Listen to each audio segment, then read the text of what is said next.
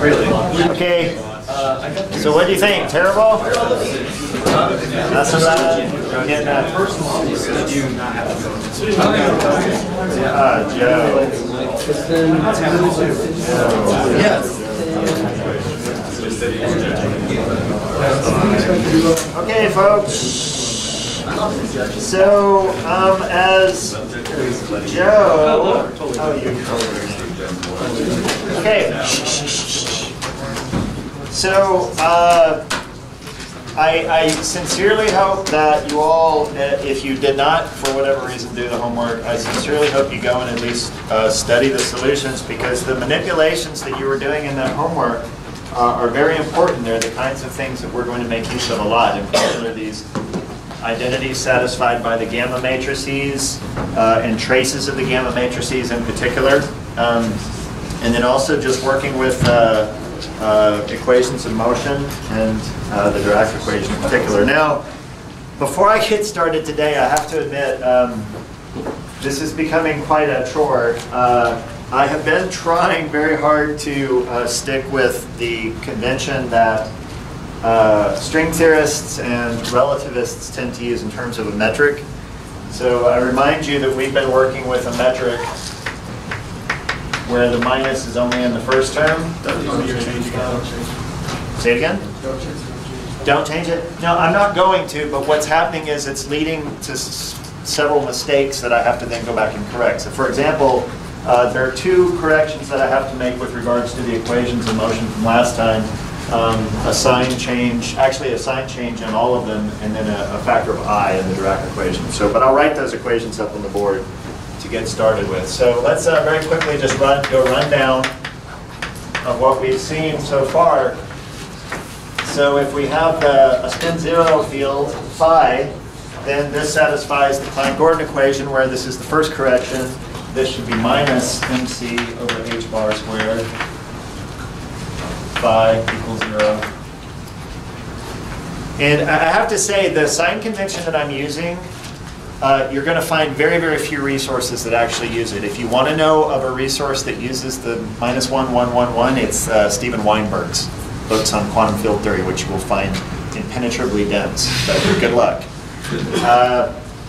Unfortunately, Griffith's book itself, the one I recommended for the course, is by far the most elementary account of this. It uses the 1, -1, -1, -1 convention. So translating results from that book to what we've been using is going to be a little tricky. The Dirac equation, where before I had an I out front, there is no longer an I. And again, there's a sign change.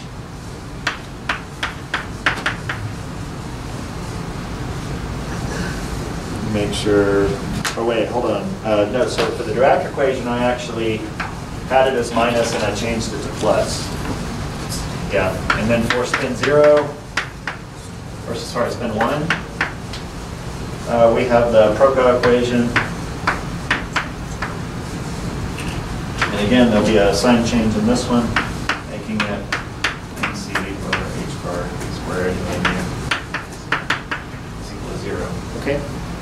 So again, these are the equations that govern free spin 0, spin 1/2, and spin 1 fields, or alternatively, if you're looking at the particle-like behavior, free spin 0, spin 1/2, spin 1 particles. Yes?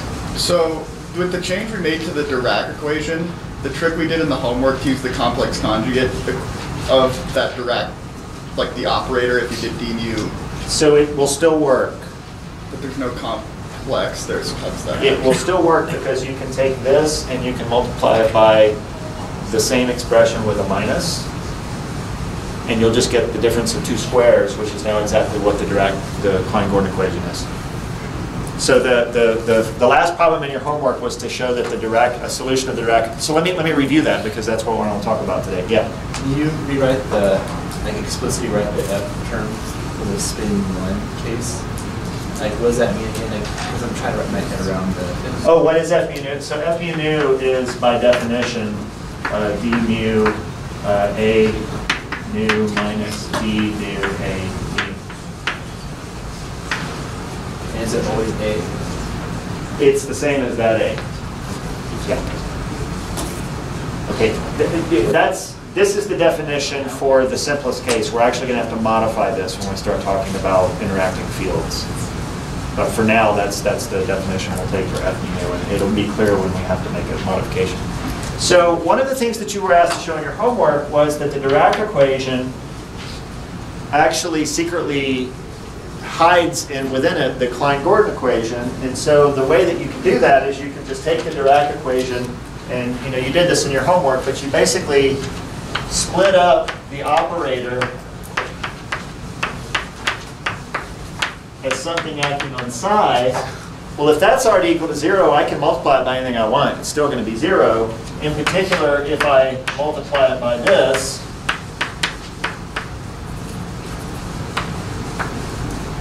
okay, then if I multiply this guy out, I have gamma mu, d mu, acting on psi. The cross terms vanish. Okay, this is the same term as this. So the cross terms are generally the same. And then I get minus mc over h bar squared psi equals 0. And then you can play a little trick, which you should have done in your homework, to see that this actually just reduces to d mu psi, and that gives you the balance of the Klein-Gordon equation. So Mark, you see where the sign sort of as a double negative fixing itself with an imaginary twist. Okay, so secretly you found that a solution of the Dirac equation is also a solution of the a solution of the Dirac equation is also a solution of the Klein-Gordon equation. Now, you've got to be a little bit careful in how you interpret that, because in this expression right here, psi is a 4-component spinor, right? Because it's from the Dirac equation. However, in this expression, what Dirac matrices are present? What spin space matrices are present? Well, there has to be something, because this is a 4-component object. The identity. Yeah, the identity, but that's trivial. So what that means is that this equation has to be true for each component of psi individually. So what you showed in your homework was actually that each of the 4 components of this Dirac spinor satisfy the Klein-Gordon equation. You can't say that each component of the Dirac spinor obeys the Dirac equation, because this term right here mixes up the components, because gamma mu is not the identity, it's something more complicated. All right? Okay, so you might think, well, that's just an oddity, Klein-Gordon good, Dirac gooder. But it turns out that the same thing happens here, okay? So if we take this equation and we simply act with a d nu on the whole equation, okay, if something's equal to 0, I can do anything I want to it and it'll remain 0. So if I act on this with d mu, or d nu, I get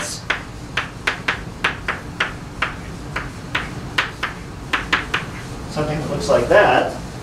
Okay, if I expand out what f is, well, first of all, even before I expand it out, if I interchange mu and nu in a partial derivative, does that do anything? Can I always interchange partial derivatives? Yes. If I interchange mu and nu in f, does that do anything? Yeah, what does it do?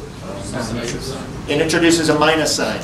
So what we have here, and this is a very important lesson from index manipulation of tensors, is we have a symmetric tensor that is fully contracted with an anti-symmetric tensor. And the result of that, and you can literally just write out the components, the result is that it's trivially 0. Okay? So you can take my word for it now that you can just literally write out, pick all the different values, 0, 1, 2, 3, write down all the terms, and you'll see that for every one there's a negative contribution and they all cancel. Okay? So this is 0 by construction, but that then means that this is 0. Okay? Does that make sense? One term is 0 and the whole thing is 0, the other term has to be 0. Okay?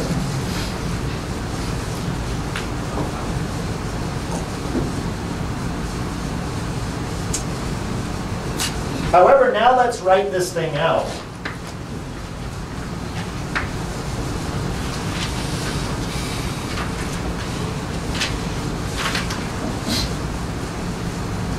Yeah, no, sorry. Let's write out the original equation. Yeah, this guy. So let's actually write out what this is. This is d mu a nu minus d mu a nu minus mc over h bar squared a nu equals 0.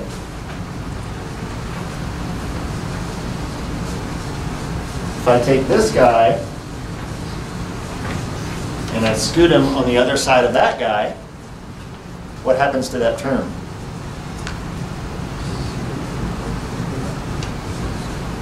So if I move this d mu over here to act on this a mu, that's 0. Okay? And then what I'm left with, so this goes away, and then what I'm left with is exactly d mu a nu minus mc over h bar squared a nu equals 0. Anybody recognize that? Anybody recognize that? That's the Klein-Gordon equation, again. Okay? Where it holds for each component of a nu. So just like the Dirac equation was secretly hiding the Klein-Gordon equation, so too is the Proca equation hiding the Klein-Gordon equation. So what I would like to do is try and sort of unearth why this is the case. Like, why is the Klein-Gordon equation hiding everywhere? And moreover, what additional information does the Dirac and the Proca equations give to us? Okay, they clearly have to say a little something more than Klein-Gordon. Otherwise, we would just use Klein-Gordon for everything. Yes? The equation you just wrote, could we have argued that d mu a nu was 0 because d mu a mu was a scalar, or not? Could we have argued, so that d mu a mu, can we argue that that's a scalar just by notation right now? So this is a scalar. Yeah, so then we could just say that the partial of that would just be 0. A scalar does not have to have a vanishing derivative. Oh, right. Yeah, I mean, that's the gradient of a scalar field is basically the d mu of the scalar. Just because it's a scalar, that just means it doesn't transform, doesn't mean it's constant. Okay. Okay, are there any other questions about sort of these manipulations? Because now what I want to do is I kind of want to give an interpretation of what you're seeing. Yes? So regarding your sign change, yeah. Would those all come up if you put the different convention for the metric into the derivation? Absolutely. So everything, so if we go back and restore an I here, make that a minus, make that a plus, and make that a plus, it all works out. But the other big change, and this is where it gets to be a real pain in the ass, is the gamma matrices are different. It wouldn't change this argument, because this didn't really require looking at the specific form of the gamma matrices, but a lot of what I'm about to say requires looking at the specific form of the gamma matrices.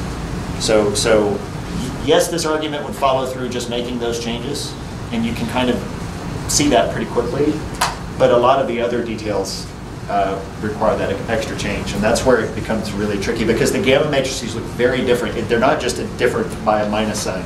They're actually diagonal in one situation and non-diagonal in the other, and so it's a real change. Yeah. So, which convention are we sticking with? We're sticking with the one we've been sticking with, which is, I don't know if there's actually a name for it. The classic convention that's used in the Griffiths textbook is the Bjorken and Drell convention, but we're not using that. I don't know if there's a name for this one. It's the Weinberg, it's the one that Weinberg uses. So. Oh, the -1 and 9. The name of that convention is, I think, sometimes called the West Coast Convention, because physicists on the East Coast more often use 1, -1, -1, -1, and physicists on the West Coast use -1, 1, 1, 1. But I don't know if there's a name for it. They're just conventions. So let me not get hung up on that. It's just a convention. I don't care what its name is, but it's what we're using. So -1, 1, 1, 1 is what we're using. With the gamma matrices as I've given them to you, yes. Is it easier to see certain types of phenomena come out depending on which convention you use? Yeah, and that's kind of a shameful part of having gone with the convention that I went with, is some of the arguments I'm going to make today are going to not be as clear as they could have been.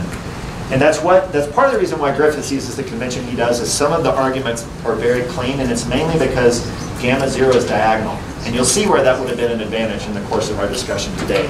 But it's all convention. None of the physical results that you calculate are going to change. That's a given. Okay. So let me continue on a little bit and see if we can get some idea of why we should be expecting these things to pop up. And I'm going to start with kind of giving the Klein-Gordon equation itself an interpretation. And what I want to do is consider a very robust result from relativity. Okay, something that we sort of expect to be true for anything, whether it's a scalar, spinor, vector, whatever. And that is the mass shell condition. So the mass shell condition, and this is where I'm probably going to have to get my sign changes made on the fly. I think I can do this. Okay. The mass shell condition we know reads that, but a better way to think of this is that if I square the 4 momentum, that's equal to minus m squared c squared. Okay. Remember, this is not the square of the 4 momentum. This is minus the square of the 4 momentum, because I should have a negative here and a positive there for p mu, and that's again our convention. All right. So what I can do is I can take this expression and I can just write a little equation, p mu minus plus m squared c squared equals 0. And that is just the mass shell relationship. It is sort of it's built into the framework of special relativity. Okay, it wasn't something that we had to stick in by hand. It comes out of the framework of working with 4-dimensional Lorentz invariant theories. But now what I'm going to do is I'm going to pretend like I want to play quantum mechanics with this.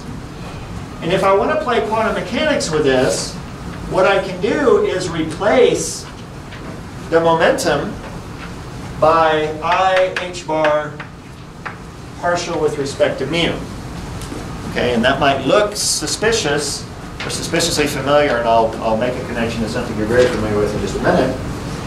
But if I do that, and I plug it into this expression, and then I let this expression act on something. So this is now an operator. It's a derivative. It's got to derivatate something. Okay? So if I plug that in, then I'm going to have I squared minus h bar squared d mu, and I might as well just let it act on something called phi, just for shits and giggles. And then this is going to be plus m squared c squared phi equals 0. Well, holy crap. Anybody recognize that? That's the Klein-Gordon equation.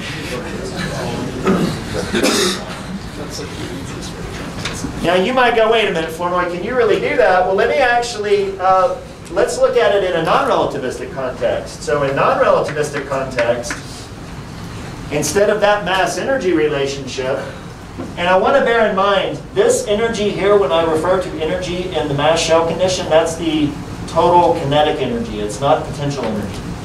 Okay?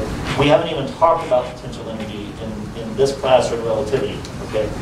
And we're not really going to talk about potential so much. We're just going to talk about interactions. But in the non-relativistic case, I know that if I want to define the energy of a system, the total energy, the relationship to momentum is just that. And if I want to throw in a potential, I can. Okay, a potential energy. So classically, we're comfortable with this expression, right? This is secretly 1/2 mv squared. We teach this to the little kids in Physics 100. They don't really learn it, but we teach it to them. Okay? But now, let's play the exact same game. Let's take momentum and replace it by minus I h bar, the gradient operator.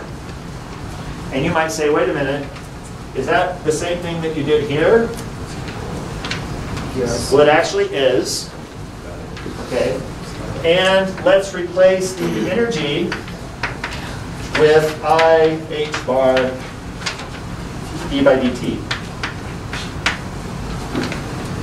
Of course, the difference in signs that you're seeing here are because of the metric.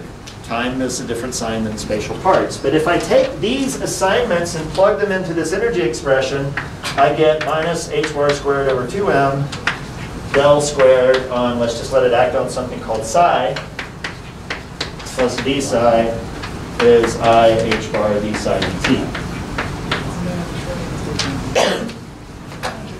Anybody recognize that? It's a Schrodinger equation. Okay, so we're really not doing anything different than what you would do to get the non-relativistic Schrodinger equation from the sort of non-relativistic definition of energy. Now, what you do with a Schrodinger equation is radically different than what we're going to do with these equations. This is acting on a wave function.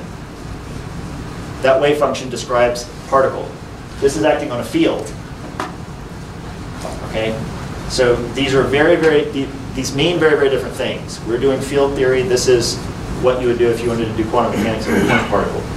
We can get particles out of this, but it requires extra work. But I'm just kind of arguing that we're in spirit doing the same sorts of steps. Okay. So now that we kind of have an idea of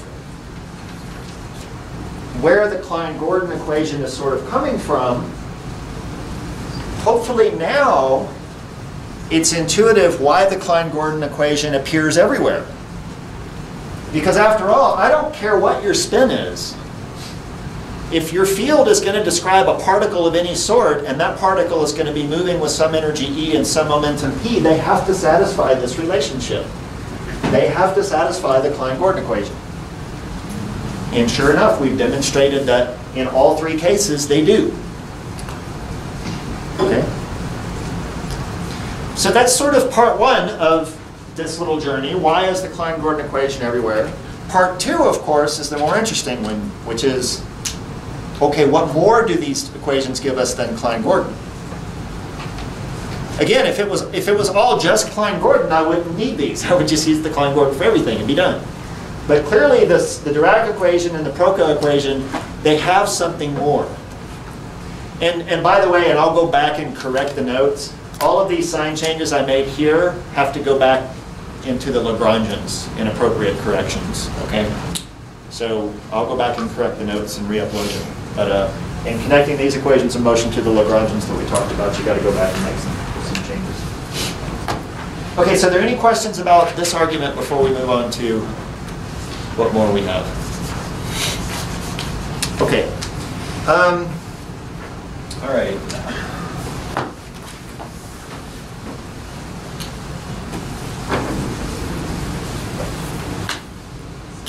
Oh man!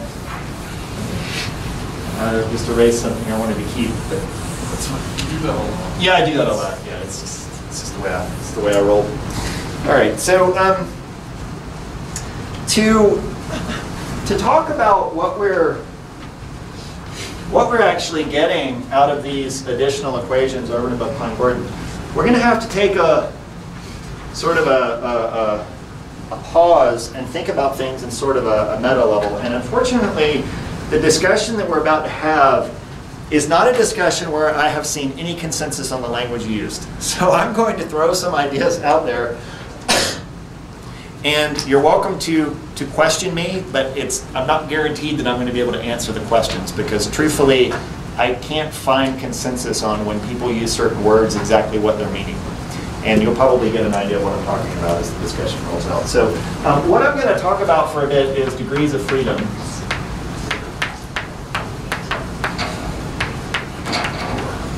And there are different ways that you can define what you mean by degree of freedom, and this is one of those words which I can't get consensus on. But anyway, So if we have a particle that is just sort of free to move in d dimensions, then one way to define the degrees of freedom of that particle is the dimension of the configuration space of the particle. That is, the dimension of the space of positions of that particle.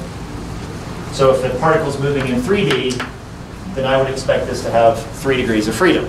Okay, you can move in x, y, and z, 3 independent degrees of freedom.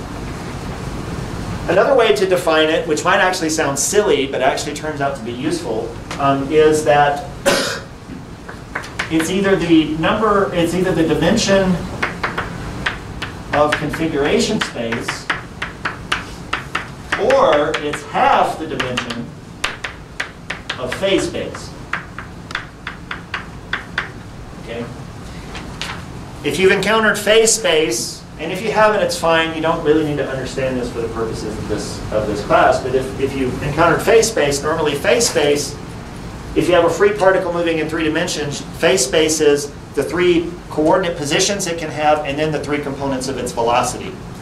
So the phase space is basically a 6-dimensional space with axes x, y, z, vx, vy, vz. Okay, and thinking of things in phase space, and in particular plotting motion in phase space, is actually a very interesting exercise, particularly when you're studying things like nonlinear systems. But clearly, if I half 6, I get back 3. Okay. Now the reason why this is actually useful is because sometimes the definition of phase space isn't as obvious as just take the position and add on the 3 components of velocity.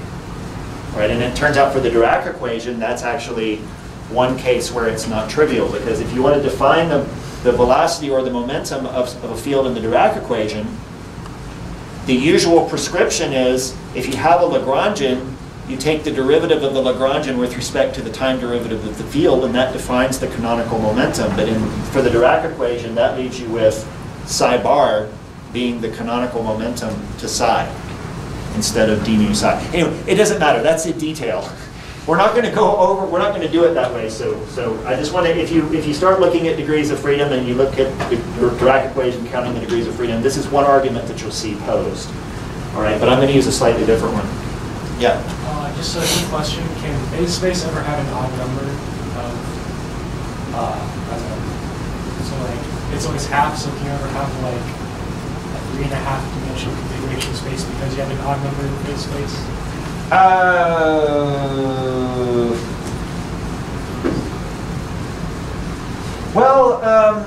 Yeah. So you can define. Well, I'm actually not an expert on this. Maybe some of Lincoln students want to pipe up, but you can certainly define spaces with fractal dimension.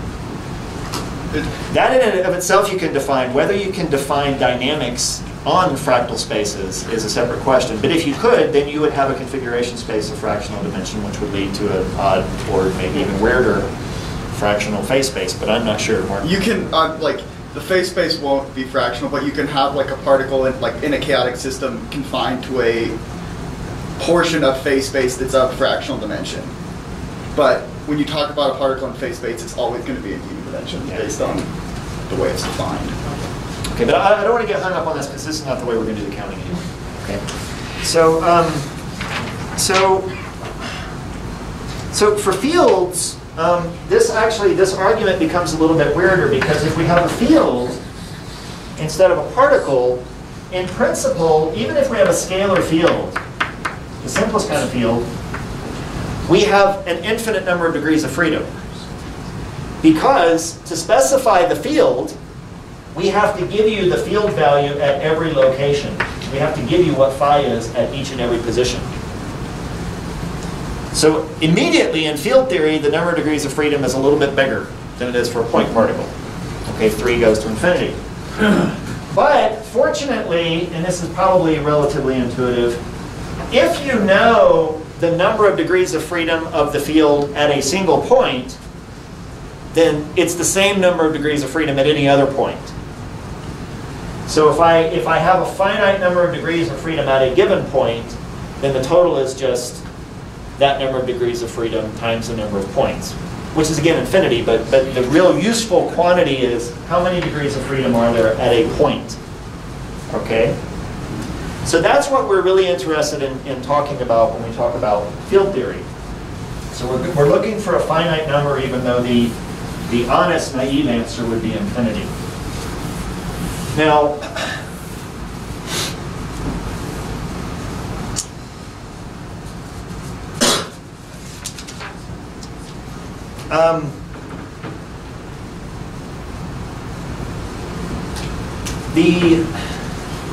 so if I have a field and I think of, now I'm gonna do a lot of switching between field language and particle language because your experience of thinking about a lot of what we're going to talk about has been in terms of particles. So I want to kind of make it as familiar as possible. We're doing field theory, but remember at the end of the day, if this is my field phi, then if I take a solution for phi, say the trivial solution 0, that solves almost all these equations of motion, and then I expand about that in small fluctuations, these small fluctuations, which ostensibly represent particles, will satisfy the same equations of motion. So these equations of motion govern the fields themselves, but they also govern small fluctuations of the fields. So I can kind of walk back and forth between field, what's happening with the field, and what's happening with particles in this description. So a particle moving in space-time, we already know is going to be represented by some non-trivial field configuration. The field, as it varies in space-time, is already describing the motion of the particle for us. Okay? So this is, I'm talking about the overall motion of the particle.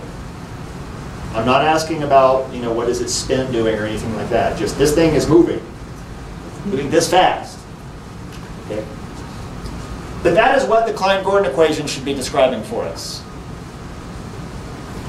So the Klein-Gordon equation is going to determine for us, or restrict, or limit the number of degrees of freedom, it's going to determine for us, through solving the Klein-Gordon equation, the form of the degrees of freedom associated with the field varying from point to point. Okay? Yeah? So what's the mass in all those equations referring to? So it's technically the mass of the field, but it actually automatically corresponds to the mass of a particle interpreted in terms of the fluctuation of the field. That's not entirely obvious, but it couldn't really be anything else. So the mass of a field itself doesn't mean very much, right? Because fields are infinite. So what does the mass mean?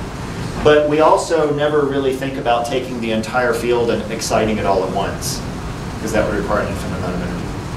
And by the way, almost everything that I'm saying completely changes if you look at non-trivial field configurations like solid tonic field configurations and so forth. So we're looking at really trivial field configurations underlying these perturbations, but don't worry about those words. Okay, so the question now is, the Klein-Gordon equation describes sort of just motion, and we really see that in the E squared minus P squared, or, you know, that it represents just the Nash-Held condition. But now we can ask ourselves, okay, what if this particle also has intrinsic spin? We also have to describe the spin state of the particle. Okay? So in addition to just knowing what the motion of the particle is in space-time, we want to know what that spin state is, how that spin state is evolving. And it turns out that describing the spin state is exactly what these two equations bring into the story over and above what we get from the Klein-Gordon. Okay, so let's see some details of how that plays out.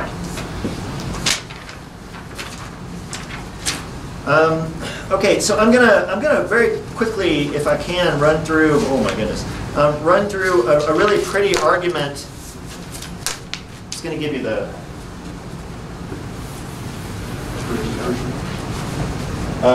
skeleton of it, because it's actually very. It's actually deeply group theoretic.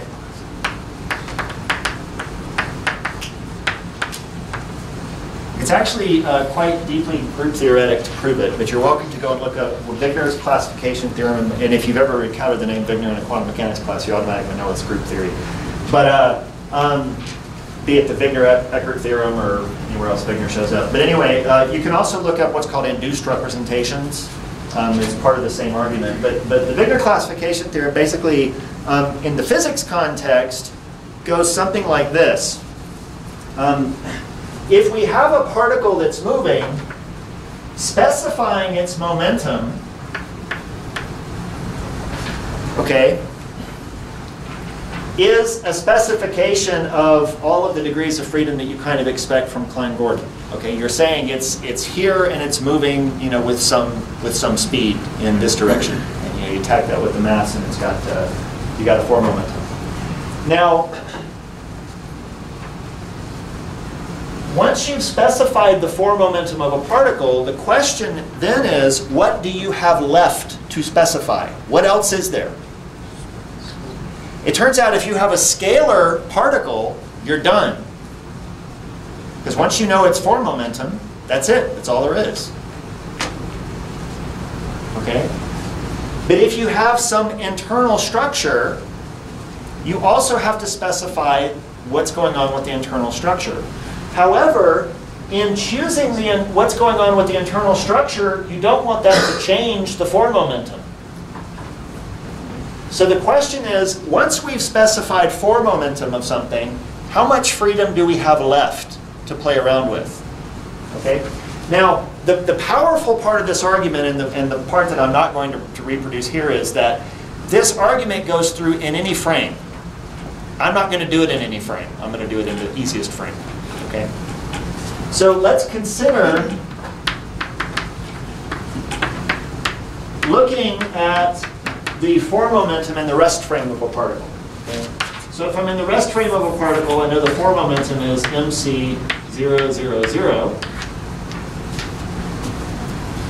And the question is, what am I allowed to do to that that leaves that vector, not the magnitude of the vector, but the vector itself unchanged?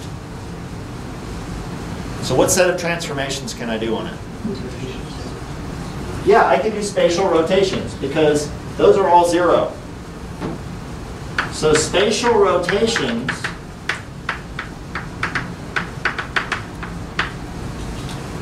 leave this thing invariant. Okay? I can't do boosts because boosts will generally change the time entry, and you'll also typically pick up a spatial entry. Okay? But with that form, I can do any spatial rotation I like. Okay? Well, we know how to describe spatial rotations, at least in terms of vectors. Those are the SO3 transformations. Okay?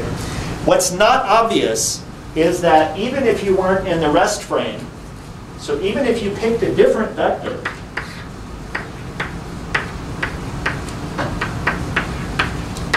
you would still be left with not 3 spatial rotations, but a group of transformations that is isomorphic to this.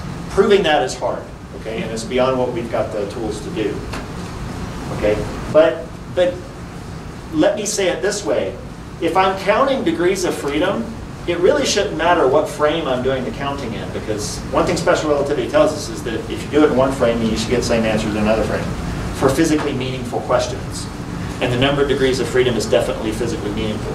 So if we can do the counting in one simple frame and get an answer, that should be the same answer in any other frame, even though it might be much harder to prove it than it turns out to be. But again, if you want to see the proof in an arbitrary frame, you can look up Wigner's classification theorem. Okay, so why is this important? It's important because the internal degrees of freedom, the things we have left to specify, are essentially rotations in 3 dimensions. But rotations in 3 dimensions is what you study when you study non-relativistic quantum mechanics. Right? You didn't do 4 dimensions. You didn't have boosts in time. You just focused on 3 space and transformations in 3 space. Okay? So in particular, the things that I can specify that don't change the overall form momentum are essentially 3-dimensional spatial angular momentum. I don't have to do some really weird four-dimensional interpretation of angular momentum because the degrees of freedom that are left over are just analogs of spatial angular momentum. So with that in mind, everything you know about angular momentum from quantum mechanics, and I'm talking about even the stuff you saw in modern physics, okay, certainly stuff you see in 320, all of that stuff we can immediately carry over to these relativistic settings. Okay, so let's review some of this, and most of what I'm about to say should be familiar to you.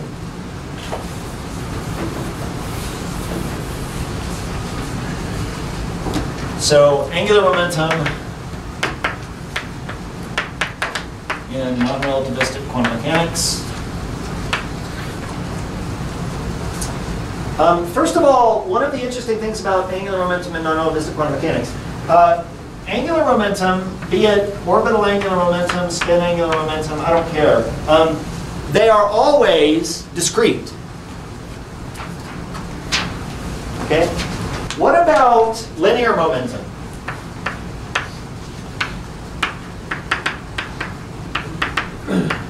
Is linear momentum discrete in quantum mechanics?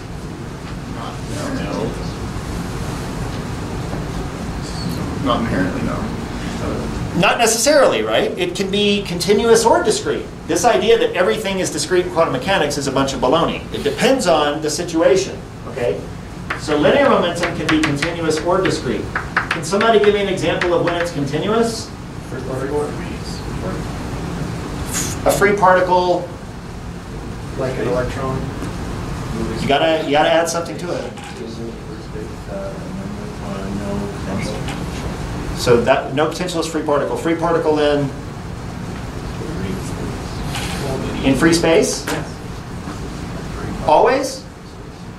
So if I have a two-dimensional, if I have a particle moving around a ring, Well, that's not. if the space it's living on is circular, Well, then that's if the space exactly, and it's discrete. Yeah. Okay, good. So a particle moving in an infinite dimension with no interaction has a continuous spectrum. To get a discrete spectrum, I put it in a box, or I give it periodic boundary conditions. Okay? Why is angular momentum always discretized? Does anybody know? Is it based on spin? Say it again? Is it based on spin somehow? Sure. Well, orbital angular momentum is also always discretized. Angular momentum in different directions doesn't commute. So the non-commutativity is part of it. It's actually how you can derive it without knowing the more elementary underlying reason, which is what I'm getting at. There's no way of like you define angular momentum of like r across. So that's the same, that you can use to show that it doesn't mute. Okay, so this is a point which I feel like never gets really made to you in quantum mechanics, and it's kind of a shame. When you're looking at when you're looking at quantum systems and you're asking, is it going to be discrete or continuous? The question is, you have a transformation that you do, and is the parameter of that transformation compact or not? So if I take a particle on the x-axis and I allow it to translate by an arbitrary amount, which goes from minus infinity to plus infinity, then the momentum of that particle is continuous. The minute I confine the particle to, say, a box from 0 to L, the translations are anywhere from 0 to L. It's a finite range. The momentum is quantized. It's discrete. Angular momentum is associated with rotations. Rotations always have a finite parameter, 0 to 2 pi. So is it then like the transformations under which that's symmetric define what type of continuous or non-continuous? It doesn't necessarily have to be a statement about symmetry. Okay, I don't want to say that there's translational invariance in a particle in a box, per se, because you could definitely be closer to the edge. That gets us into a slightly more refined discussion of symmetry and the aspect of spontaneous symmetry breaking. But generally, we're thinking here about you've got some transformation and there's always some momentum associated with it. Angular momentum is associated with rotations, linear momentum is associated with translations. And the question is just how far can you do it? What's the range of the parameters? Is it infinite or is it So I can understand how that argument would work with translational momentum, linear momentum, or angular momentum, but it doesn't seem like there's an analogous argument for spin. So spin is definitely associated with rotations. It's not a physical object rotating, but by all of our accounts of the behavior of particles attributed to their spin degree of freedom, we should be identifying it as some kind of rotational property of the particle. I'm not saying it's a classical version of a wall spinning, but it is definitely tied to rotations. I mean, in particular, it's always quantized. I mean, we've never seen an example of... Why does the parameter set being compact force anything on the So guys, this is, I don't want to get hung up on this discussion because at some level you should have learned this in quantum mechanics, and it pisses me off that your teachers don't teach you what you should know, but this is the simple way to think about it, Martin. If I give you a wave, and I give you a wave equation in an infinite plane, and I ask you what frequencies can you stick in there? You have no boundary conditions. You can put in any damn frequency you want. But the minute I put boundary conditions and I ask you solve the wave equation, then you can only put certain frequencies in. It's discretized. And it's all about this. Okay? All right, don't go complain to your quantum teacher about what I said. I don't want to get in trouble. Okay, so, oh gosh, where am I? Oh yeah. Okay, so angular momentum is angular. So the point here is spin angular momentum, which is the thing I have left to describe in terms of these degrees of freedom. It's always quantized. There is no continuous version of angular momentum in quantum mechanics. We're doing a quantum mechanical theory eventually, so I'm just not going to. I'm going to go straight to the quantum mechanical version of angular momentum. There's just no point in even thinking about, continuous anything. So the quantum mechanical version of angular momentum says, if the spin is, and I'm writing twiddle zero, and I'll tell you what that means in a minute. If the total spin is zero, then the z component of the spin, if I just pick an axis and I look at the component of the spin along that axis, the z component of the spin is necessarily zero. If it's spin a half, then it's plus or minus 1/2 h bar, and if it's spin 1, then it's plus 1, 0, or minus 1 h bar. Okay. Technically, the spin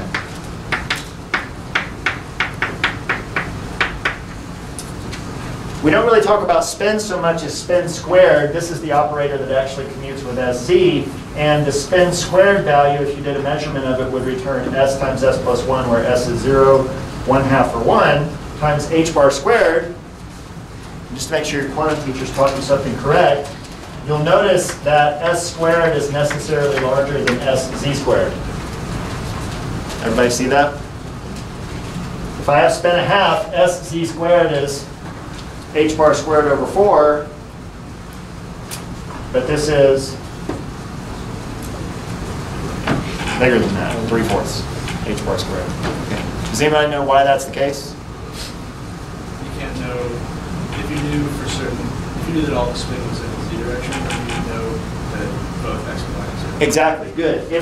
If all the spin was in the z direction, then that would mean sx and xy were 0, which would mean you've magically known all three components of spin, which we know you can't do. Okay.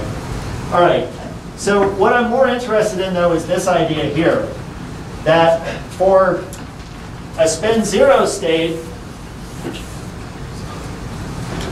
we essentially have, you could call it 0 or 1 degree of freedom. It doesn't really matter. But here we have two states, or what I'm going to refer to as 2 degrees of freedom. And this is where the language gets really murky if you go out there and look. I'm going to call these degrees of freedom, even though it's kind of hard to wrap your head around why you would say they're degrees of freedom. You certainly, for a spin a half particle, have the freedom of choosing it to be spin up or spin down. So you have sort of a discrete degree of freedom that can take one of two values. And here, of course, we have 3. Okay? Now, the reason I'm focusing on that counting is because this is part of why we're going to, or what we're going to extricate from these two equations as to what they're telling us over and above the Klein-Gordon equation. So Is there anybody who's like stumped by this, haven't seen it before? Yes. Just a quick question. So for the spin 0, are you getting 0 degrees of freedom or 1? Let's say there's no additional degrees of freedom. You do not have to specify the spin state, so I might just call that no additional degree of freedom. I mean, the particle can move, so I don't want to say it has no degrees of freedom. Talking about in addition to is the spin SZ is 0, like, how is that different from when S is 0, SZ is 0? Or is that something that's completely different? So this having SZ equals 0, you have to remember S squared is not 0 for this. So if I have a vector, I can certainly pick it so that it has 0z component. But that's definitely different than saying there's no vector. This is like saying there's no vector. This is like saying I've got a vector, but it happens to be in the xy plane, so it has 0z component. Okay. All right, so let's take, as the simpler example, the Proca equation, which earlier we showed is equivalent to the Klein-Gordon equation for A nu, okay, plus one other equation.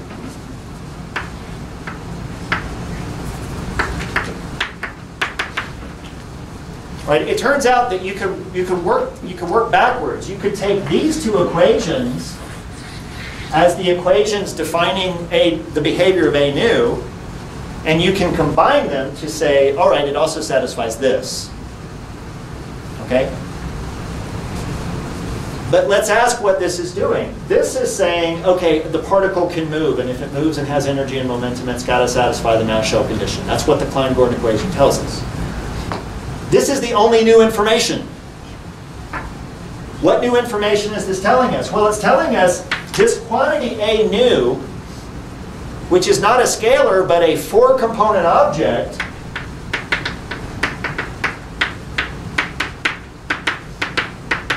that quantity we would expect to have 4 degrees of freedom. It's got 4 things. 4 things to specify. But it's spin 1. So by this Wigner classification theorem, the only thing you have to specify corresponds to the angular momentum states for 3-dimensional rotations. So we're having this weird thing where we've got a 4-component vector because of relativity, but we should only be getting 3 components, or the degrees of freedom associated with spatial rotations, non-relativistic rotations. So somehow I have to take these 4 independent things and remove one of them. Well, how can I do that? I just write an equation, a single equation that they have to satisfy. And there it is. So this removes one of the 4 degrees of freedom, leaving the 3 expected.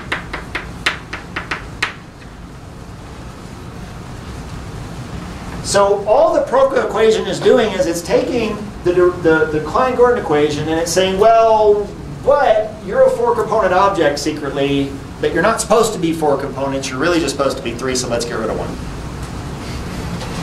Okay? Yes? So could we say that we're thinking outside the box?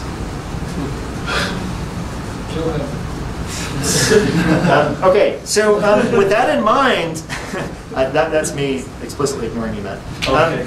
So with that in mind, the question then is, what might we expect for the Dirac equation? 2H. Yeah, exactly. So for the Dirac equation, if the Dirac equation is describing spin 1/2, then the Dirac equation should leave us with 2 degrees of freedom after we've sort of removed the Klein-Gordon. Okay? Unfortunately, the story for the Dirac equation doesn't look like this at all. It doesn't play out nearly as nicely. But it plays out much more interestingly. And I'm just going to try and fly through this part, and next time we'll have to actually look at explicit solutions. So if I take the Dirac equation,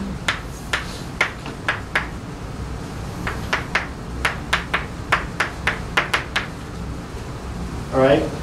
And again, I want to, it's easier to think in terms of momentum because I can say, oh, it's at rest, therefore the momentum has this form. So I'm going to write this in a momentum space representation. So I do the same thing. I replace P mu with I H bar B mu. And then this guy is going to become, oh Lord, I got a minus in there that I'm not supposed to have.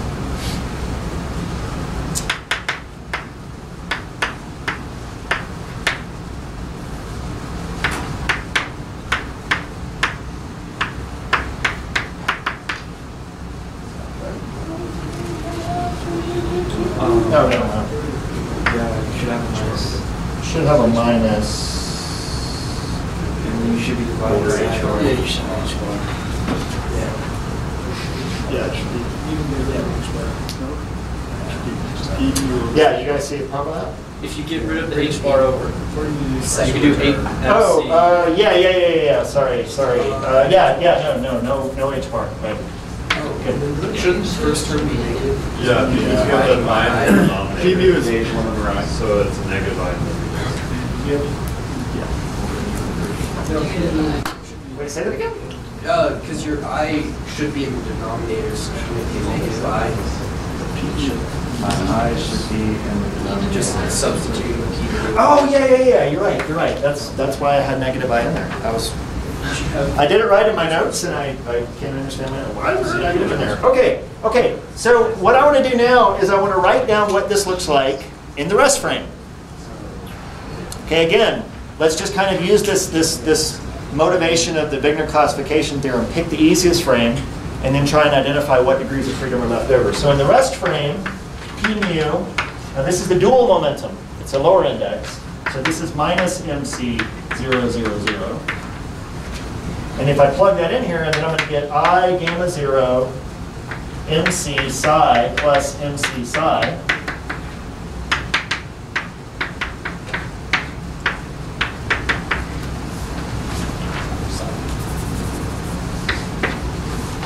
Which is just I gamma 0 plus 1 acting on psi equals 0. The MC appears everywhere. Okay, so pull it out.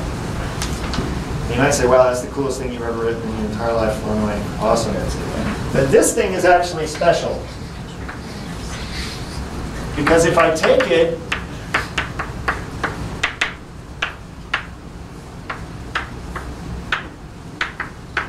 and I square it, what's gamma 0 squared? Negative. Or sorry, this would be 1. This gamma 0 squared is negative 1, so this becomes plus 1, and overall this becomes 2 I gamma 0 plus 1. Anybody recognize that sort of behavior? Logs? Say it again? Natural logs do that, right? Well, these are actually things that act on things. So these are what in quantum parlance you call operators. It's a projection operator. Projection operators, by definition, satisfy that if you do the operation twice, you get back the original thing. This has got a non-trivial normalization, but the operator part of it is what you want to look at. Okay. So if I act with I gamma 0 plus 1 twice, it's basically the same thing as acting with I gamma 0 plus 1 once. So the Dirac equation in the rest frame is a projection. It's just a projection on this spinner. So a projection takes you from a larger space down to a smaller subspace. That's what projection operators do. So let's ask, what are we projecting out? So let's see what we start with. How many components should we naively think, how many independent parameters do we naively think should be inside?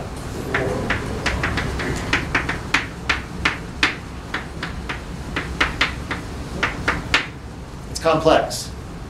It's a complex 4-component spinner. That means 8 real parameters. We have to get down to 2. Okay? Onto the time. You're only projecting onto the 0 space-time dimension, so you only take 1 component of it, right? Well, that we're doing things only on the 0 component is just the virtue of working in the rest frame. But remember, the result is independent of the frame. So the number of degrees of freedom I get in the rest frame are the same in any other frame. That's not obvious and intuitive. If you agree with relativity, it's at least should be the case. So we have a projection operator that is projecting the 8 parameters here down to some subspace of parameters. And our hope is that these 8 parameters go down to 2, right? It doesn't. Okay? Okay. This projection operator removes 4 components. It only halves the number. Okay? Now, you can go back to that argument that I was making earlier about that the degrees of freedom correspond to half the dimension of phase space. And that's the quickest argument to see that the Dirac equation is only removing half of the original degrees of freedom of psi. But again, there were 8, so we're getting 4. So you might ask yourself, is all this just for shit? Are we screwed? And the answer is no, because what the Dirac equation is describing for us is the spin up and spin down states of both particles and antiparticles. And had we enough time for me to actually give you the solutions to the Dirac equation, we can make that connection, but that's what we'll start with next.